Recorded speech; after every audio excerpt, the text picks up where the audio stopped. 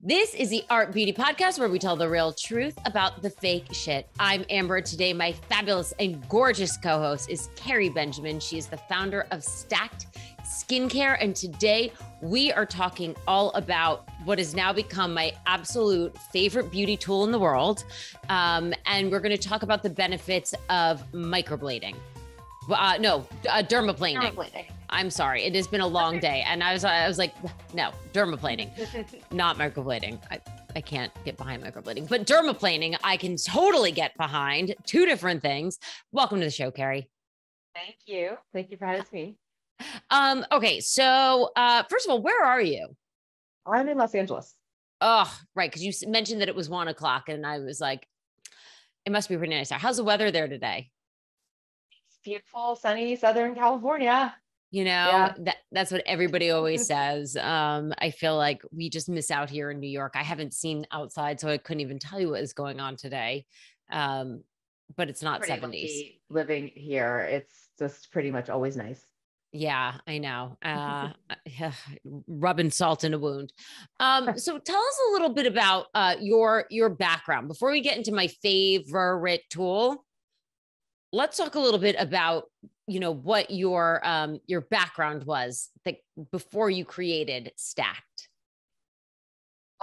Well, prior to this career, I come from a digital media and high tech background. I worked for Microsoft for a long time, but my whole life, ever since I literally can remember, so maybe 3-4 years old, I've had chronic and severe eczema. And I've had a lot of health issues as a result of it. My eczema is an autoimmune disorder triggered by allergies. And I'm sort of allergic to the planet. I mean, it's sort of a joke amongst my friends. It's like, just put me in a bubble. And so one of the things that happens is it just throws up all over my skin. And so I've struggled a lot with my skin. Most of my life, I've been on steroids and topicals and sleepless nights with ice packs and things like that. And then I think it was like in 2007 or 2008, I got a really bad MRSA infection. So what happens is people that have eczema, we all have staph on our skin, but people like me, we tend to scratch our skin. So we have open wounds and we already have a compromised autoimmune system.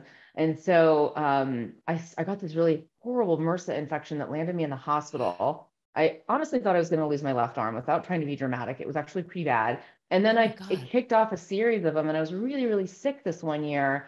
And at that point, I just felt kind of powerless, but decided to turn it around. And I'm like, these doctors aren't helping me. They don't know what to do. I'm going to go be an esthetician, figure out how to help myself, figure out how to help other people, and stop the madness, And so that's really how I got to becoming an esthetician and into this business. Was just a real, real personal struggle. Thank you so much for sharing. I had no idea. I knew you were an esthetician, but wow, what a powerful story. Thank you for sharing it with us. How old were you when you landed in the hospital? I'm going to date myself here. So I think it was either in 2007 or 2008. So this was a while ago, in my late 30s. At the time I was in my late 30s. I became an esthetician I got my license in 2012. So it's almost been 10 years. I thought you were still in your late 30s. I thought you were still in your 30s. I'm sorry, not late 30s. I'm blown away right now. Yeah, I know. Well done. I mean, it's, peeled and dermaplaning are the fountain of youth is what I think. Speed it up and slough it off. So you became an esthetician, which was like, I guess kind of like a mid-career move, right? And it's not easy. You have to go through some serious training. And what is it? How many hours of license before you get your license? So in California, it's different by state, but in the state of California, it's 600. Wow. So I went all in and got it done as quickly as I could. I think I got it done in like 5 months. Yeah, but that's still a long time. It was, and while I was in school, I wasn't quite, I mean, it was weird because I come from this corporate background and I wasn't quite sure, was I going to be an esthetician? Was I going to go sell a technology? Was I going to go work I really wasn't quite sure, but I knew I needed some fundamental education. And I knew ultimately I did want a product line. And for me, I didn't want to be that high tech girl that had eczema and slapped a label on a bottle. It had no authenticity to it. It had no credibility to it, and it had no unique value proposition. And, like I said in the beginning, what I really needed to do was solve my problem, my Right. health problem. So, but interestingly, while I was in school, I bought this really expensive microdermabrasion machine. It's called a silk peel. And I knew it was like, it was like the Rolls Royce of microdermabrasion. And so I started practicing on my friends while I was in school, and they all thought I was crazy because they're like, "What are you doing? Like, you don't even have a license yet." And I was like, Right. "Just come over, and I got to figure this out because this is my new career. And like, once I get the paper, once I have my license, I want to know that I can take clients." So, I got into school, and as soon as I was in school, I started, working on treatments on friends and my protocols on my own, as well as starting to build the business, just some of the basics, like getting a website down and getting a bank account and things like that. So, I'm a self-funded entrepreneur, and I've literally built this company with my hands from the ground up. And so I've just built it bit by bit by bit over the past 10 Love years. that. We're talking about microdermabrasion. Can you explain the difference? So microdermabrasion and dermaplaning. Let's just start there. Let's start microdermabrasion. Quick run through of what that is, because that's not what our focus today, but quick run through. So they're both forms of physical exfoliation. Microdermabrasion is usually got like a little tip, and they have different gradients of variation on them. And it's gonna gently exfoliate the outer layer of your dead skin.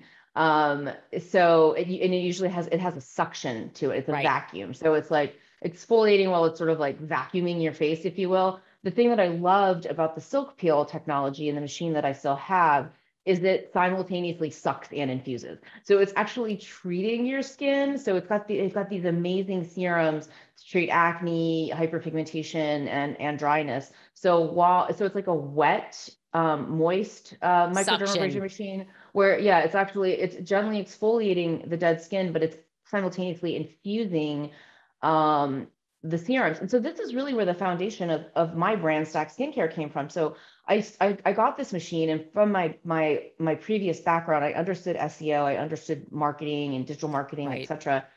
And so I knew that I could market this machine for skin specific concerns and, start to build a client base. And it was more interesting to me to work on people with problem skin, just because of like I had a lot of Your own empathy problem. about Yeah. it. And it just it's like more fun to work on, like to really help somebody. Like the most rewarding thing is to transform somebody's skin Well, I and always say that. make I'm it. like, it's almost like color cosmetics, right? So color cosmetics, it's that instant, wow, you had acne and now we can't see it because we've covered it up. Skincare is one of those things that takes a little bit, it takes more time, it takes patience, but wow, you can see some incredible transformations, but more so when you've got problematic skin. The ability to help people, right? So Yeah. because I used to have eczema on my face, and I always felt really Oh, ugly, and so I really understand, coming from that place, and so being able to help my clients that way. But anyway, so I got this machine, and it really did a good job of targeting acne and hyperpigmentation. And then I started to realize, well, what if I combine it with peel? Like, let me do that. Yeah, and then I got a better result. And then I was like, I'm really into dermaplaning, and this was before anybody was really even dermaplaning. And I was like, I'm dermaplaning, and I'm going to start my treatments this way. And then, and so I just kind of kept building upon these different modalities. And so I was combining or stacking. And so that's where Stack oh, Skincare was stacked born, skincare. was combining or stacking peel serums and tools. And that's really the core of the brand, is combining these modalities and these active ingredients for maximum efficacy. And targeting different active ingredients that is specific to whatever your skin concerns are.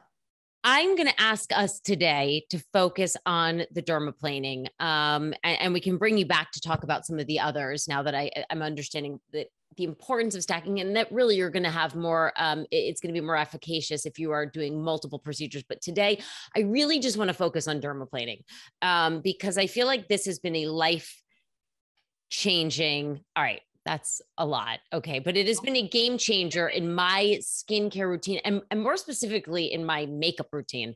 So let's talk about what dermaplaning is for people who don't know. Dermaplaning is another form of a physical exfoliation. It's a single edge sharp blade, and it's designed to remove, it's an exfoliation technique, right? So it's going to remove the dead skin. Obviously, it's also going to take off the peach fuzz, which we call vellus hair. Right. In a professional setting, we use a 10 blade scalpel.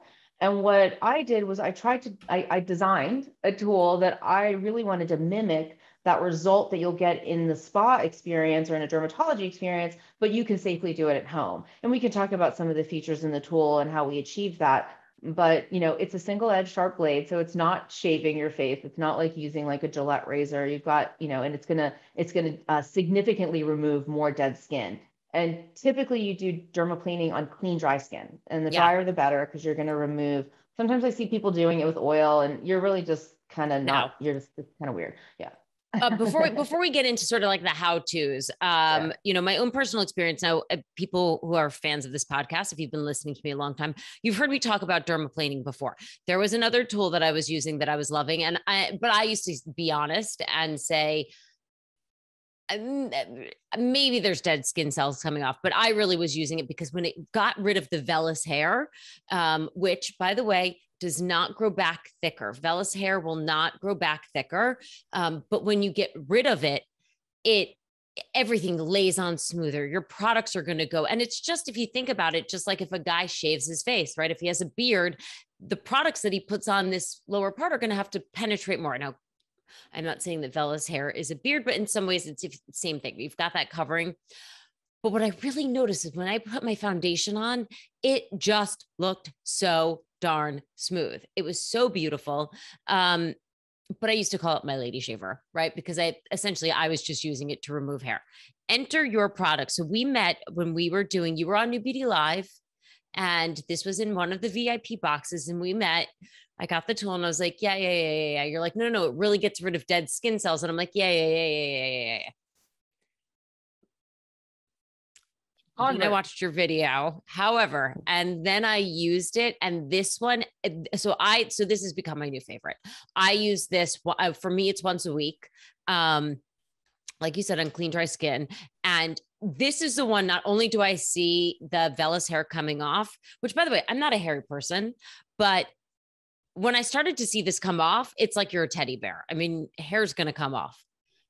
The dead skin, it is so wonderful. And at the same time, so disgusting, because I actually see and listen, if you're listening to this, I highly suggest you go to StackedSkincare's website and look at the video, because you will really see the skin coming off.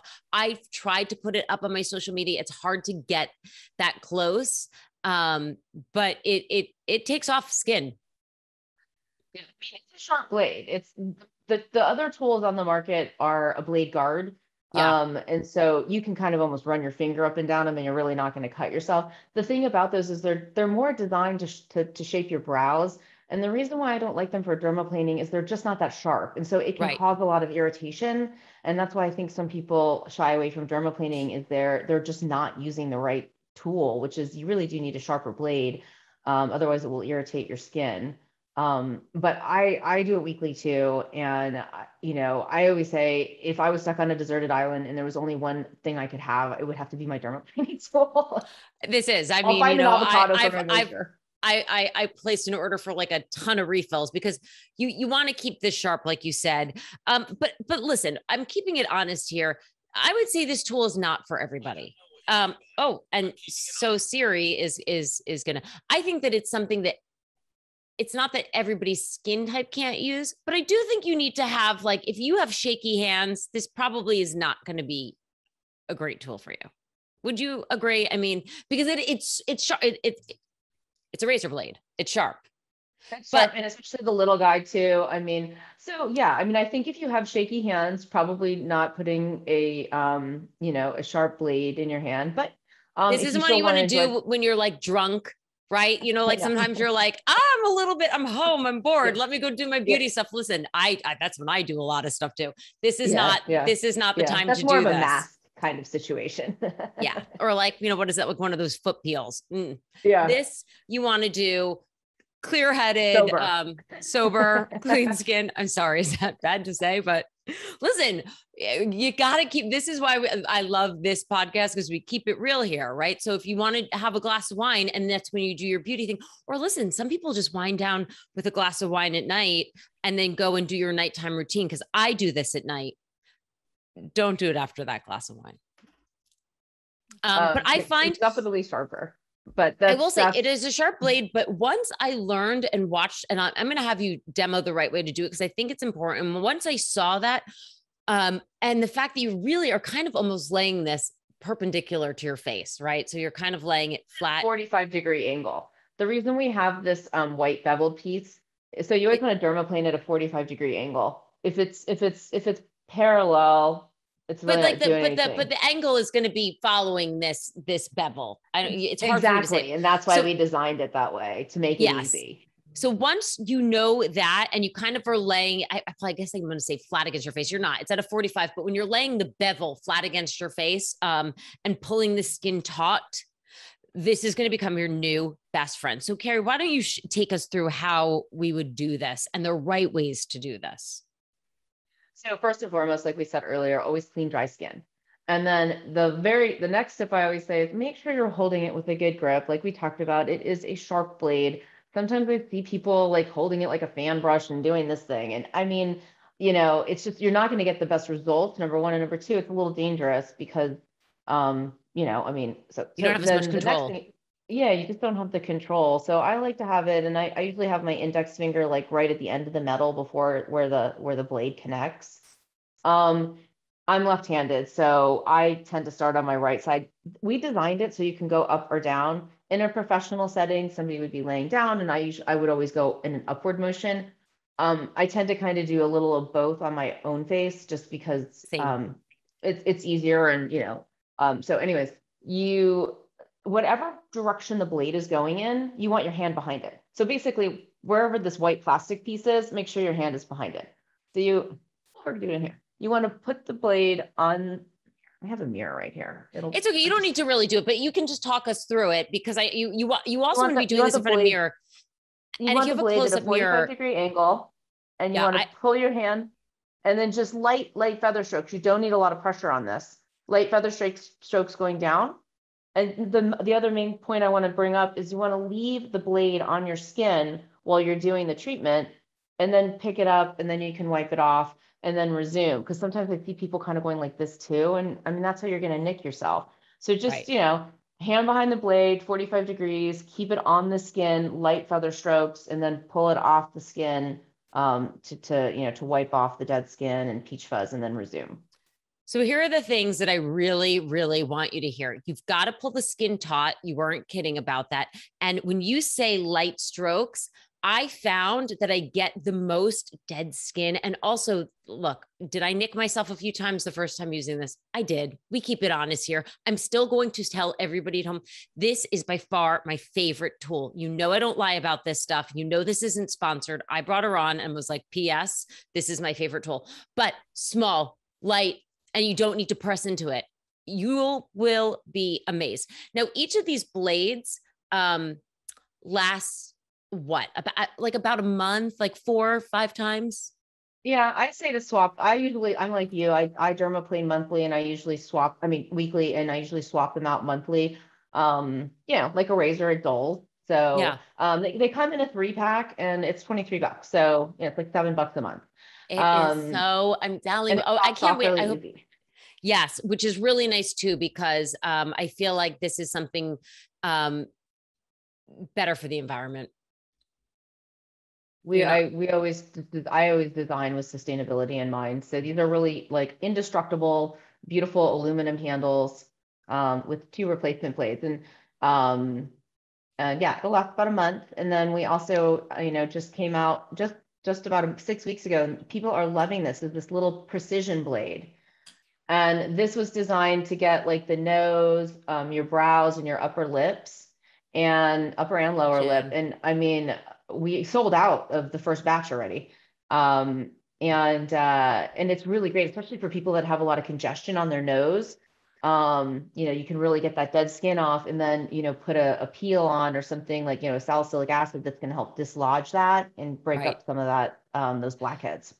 And so with this one, I remember you sent it to me early on because you were like, I want to beta test this. I was nervous because I didn't feel like it had that same bevel guard, which it does. I did not cut myself with this. It's great. The beveled garden, it's more exposed because it's Smaller. intended to do those hard to reach areas, and Yeah. we're like, well, if we put that on, then it's sort of. So yeah, I know I asked you to be my guinea pig and make sure that it was Well, but safe. and just so everybody's listening, like we're friends now, but in this show, friends. But I had met you just the one time, so this is not like a long standing. I don't want anybody, because it's really important to me. Like when I share my favorites, that I'm like letting you know. I keep it real when I haven't tried something. This one I have tried, and I wrote out to Kerry and was like, by the way, this became my new favorite dermaplaning device. Would you please come on and like let's talk about it? But again, don't do it when you're drunk. And if you got shaky hands, might not be for you. Also, I think if you probably have like a lot of like textured skin. Skin is great, actually, especially if you're going to combine it with like peels and microneedling. Because if you're struggling with, like, I think what you're talking about is like pitting, or if you had like some type of scarring, uneven texture. Yeah. Dermaplaning is great because, if you're doing things to help speed up that cell turnover, and then you're Oh, that's sloughing gonna, off, eventually you're gonna, especially if you do microneedling with it too, it'll help even out the tone and the texture of your skin. but maybe not like if you've got like cystic acne, right? Because you don't want to nick anything, I would think. The cystic is actually fine because it'll actually be helpful because you're going to get that dead skin off, and it'll help the products penetrate. It's anything that's pustular and sitting on the top of the skin, you want to make sure you avoid, because you don't want to cut it and spread bacteria. Just be careful if you have cystic and it's like a big lump. But usually cystic is, deeper in the skin. And so going over it and removing that dead skin, your products are going to penetrate deeper, which is one of the really great benefits of dermaplaning. So, cystic is fine. Be careful, like in general. Right. But if it's pustular, no, don't And do what that. about, you mentioned before with eczema, things like rosacea, if you've got some of that, what thoughts? So, it depends. So, if you're having an active inflammation, then avoid it. If it's just an active inflammation and it's on your eyes, but your face is fine, like you could do it. So just use some common sense there. But yeah, I mean, if you're actively inflamed, definitely do not do dermaplaning. Allow your skin to calm down. And then you can do it. And so, okay, so in addition to like, let's talk about like some of the other benefits other than your makeup going on smooth and looking so bourgeois. Um, Products penetrate deeper. What are some of the other things that we're going to see? So one of the things that I just absolutely love about dermaplaning is the instant results. You're instantly brighter and smoother. And the reason why you're brighter is two reasons. One, by taking that outer dead layer off, it is starting to, if you have any kind of dark spots, even if it's from sun damage, or if it's post-inflammatory hyperpigmentation, which is left behind from trauma or lesions like acne, it's really great at lifting that over time. And then also, women, ethnic women tend to have, and they don't realize it, they have darker peach fuzz. And so when they dermaplane and remove that dead layer of skin and peach fuzz, their skin is really instantly a lot brighter. So is ours too, but you don't really realize that you actually might have a little bit of a darker Hair. color to your hair. And so yeah, the benefits really are, it's instantly brighter and smoother. Your products are going to penetrate better, so it's going to make them work better. And your makeup's going to go on a lot smoother. But I just love those instant results and how easy and quick it is and pain-free. I mean, I have some women that tell me that they do threading. I tried it once and I almost fell on the floor. I was in so much pain. I've never done it, but I used to get waxed, in the nether regions, and Parts. so painful. I finally got laser, also so painful, and now it's just there's not enough hair to have to deal with, thank God. But yeah, threading, haven't tried it, but that seems like it would be very painful. And I mean, really, dermaplaning is an exfoliation technique that removes hair. Some people like to just use it for the hair removal, but point being is it's quick, it's easy, and it's pain-free. And if you do it at home, it's super inexpensive. Or, when you go to somebody like me, it's not cheap. Right, right. So, is there anybody, like we said, probably who should not be doing this as far as, Really shouldn't be doing is if you have a lot of active pustular acne, if it's like, pimple here or there, you can avoid it. If you're really dealing with a lot of acne, definitely do not do this yet. We need to clear up your acne first. Right. And then also if you're obviously have some inflamed skin like eczema, rosacea, psoriasis, anything like that, don't do that. But one of the things that's amazing about dermaplaning is it's, other than that, it's great for, all skin types, all skin can, and it's great for women that are pregnant too. And a lot of times women that are pregnant, they're struggling with breakouts and dryness, and they can't use a lot of topical ingredients. So exfoliating with a dermaplaning tool is safe and it's effective, and then it'll allow them to keep their skin clear and healthy and also a lot more hydrated, because a lot of times people don't realize that dryness is caused from dead skin. So the dead skin is making you feel dry. It's making the fine lines show, and it's compounding the problem because you can pile as much product as you want on there, but it's not breaking through that wall of dead skin. Right. So once you just exfoliate with the dermaplaning tool, you instantly already feel more hydrated. And then it's like just put on a hyaluronic acid or a moisturizer, and your skin just like, soaks it in and feels so good. I would say too, this is like, we've got the holidays coming up. We're like kind of getting back out in the world. What I like about this too, like you said, instant results. And also you can do this day of as you're going out somewhere, right? I wouldn't do it the first time. All the time. I'll do more. If I have something going on, I'll dermaplane and apply, my HA and a little face oil, and it's just like nice and dewy. And I usually just mix it with a little bit of tinted moisturizer. Yeah. Good to go. Well, you have gorgeous skin. So, Heels and dermaplaning. I love it. I love it. I want to thank you so much for being on. And we have to bring you back on to talk about microneedling, to talk about microdermabrasion, all of the other things. And you've got some really wonderful tools in your toolkit. But I did want to focus on this because I'm being selfish and because it's my favorite thing. And because I hope that you at home will try this, because I think that it's really an aha difference for me, especially with the makeup. Kerry, if people want to know more about this, if they are ready to try their StackedSkincare dermaplaning device, where should they go? They can go to StackedSkincare.com. They can go to Sephora.com. And they can also go to Amazon. If you have global listeners, we're on Amazon UK. Yes. We also ship worldwide from our website. We're about to launch some cool things globally too. So, but yeah, you can go to StackedSkincare.com, Sephora, or Amazon. What's really exciting? I want to mention that because I get the report. We do have global listeners, and everywhere. We've got them in Africa, in Asia, India, Germany, all over Europe. I want to thank you all. Take this moment to thank you all for listening. I love that support.